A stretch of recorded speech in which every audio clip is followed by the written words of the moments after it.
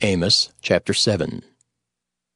Thus hath the Lord God showed unto me, and behold, he formed grasshoppers in the beginning of the shooting up of the latter growth, and lo, it was the latter growth after the king's mowings.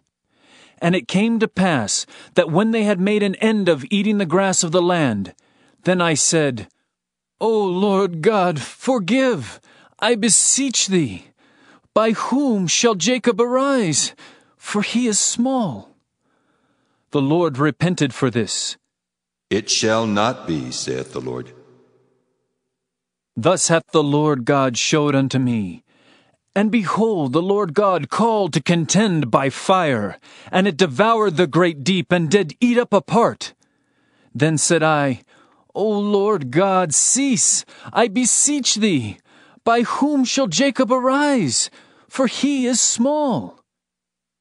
The Lord repented for this. This also shall not be, saith the Lord God. Thus he showed me. And behold, the Lord stood upon a wall made by a plumb line, with a plumb line in his hand. And the Lord said unto me, Amos, what seest thou? And I said, A plumb line.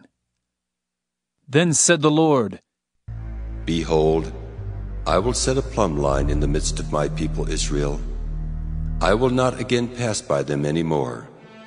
And the high places of Isaac shall be desolate, and the sanctuaries of Israel shall be laid waste. And I will rise against the house of Jeroboam with the sword. Then Amaziah the priest of Bethel sent to Jeroboam king of Israel, saying, Amos hath conspired against thee in the midst of the house of Israel. The land is not able to bear all his words. For thus Amos saith, Jeroboam shall die by the sword, and Israel shall surely be led away captive out of their own land. Also Amaziah said unto Amos, O thou seer, go! Flee thee away into the land of Judah, and there eat bread, and prophesy there.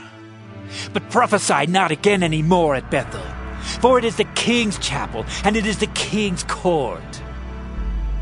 Then answered Amos, and said to Amaziah, I was no prophet, neither was I a prophet's son, but I was an herdman, and a gatherer of sycamore fruit.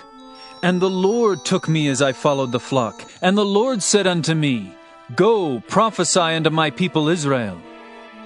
Now therefore hear thou the word of the Lord. Thou sayest, Prophesy not against Israel, and drop not thy word against the house of Isaac.